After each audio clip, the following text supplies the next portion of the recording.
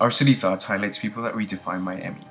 Dave Lawrence is a Pulitzer Prize winning publisher, a global thought leader in early childhood development and education.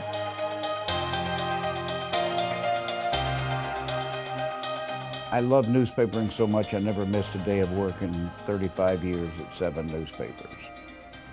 About 15 years ago, I became intrigued in the subject of early childhood learning. I'd never really heard of this subject. I didn't realize that 90% of brain growth occurs by the age of 5. I became so convinced that I decided to retire and spend full time on these matters.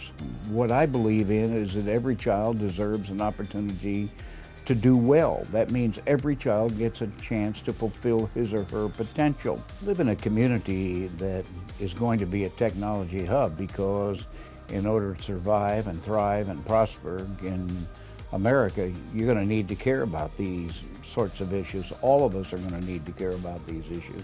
Miami is the future of America. It's the great American adventure.